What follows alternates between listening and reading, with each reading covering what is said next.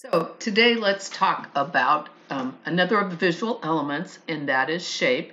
And right up here in front of you are the definitions of it, but you can always come back and get this. Don't feel like you have to write it all down this second. But shape is two-dimensional, so that means it's flat.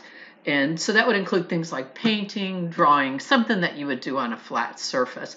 A shape does have to have some sort of identifiable boundaries. That means that it separates it off from the rest of the page. Form, we actually talked about form earlier when we talked about the physical characteristics of a work of art, but it does have another meaning, and that is that it could also be considered a three-dimensional area. So sculpture, right? Something that stands alone would have height and width and breadth. Okay, so those are the things that I want to talk about for just a little bit here. But let's talk about the two types of shape. This is going to be super easy. You guys are going to have this down, no problem. The first one is geometric shape or form, right? Could be flat, but it might be three-dimensional.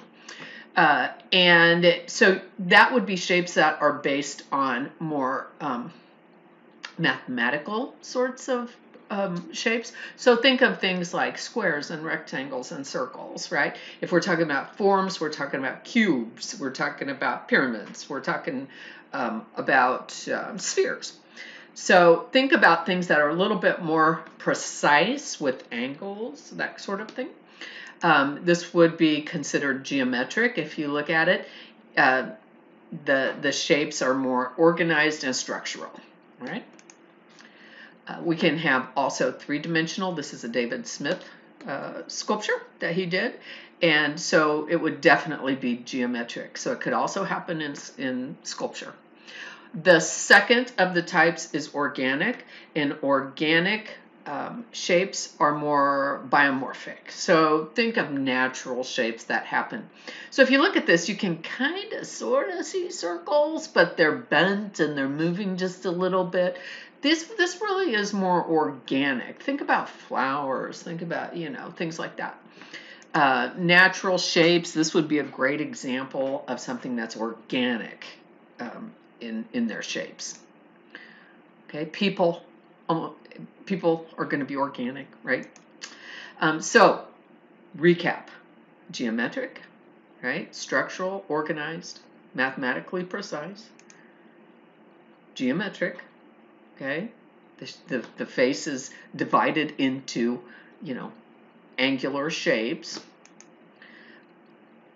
Organic. Geometric could also be sculpture, right? Organic can also be sculpture, right? You see how this is bent? It doesn't just take on any sort of, like, you can't look at this and go, yeah, I'm seeing, triangles. Not really, right? It's bent. It kind of morphs into this horse shape. Okay, so with that said, I told you it would be easy. I want you to go and do the quiz over shapes, right?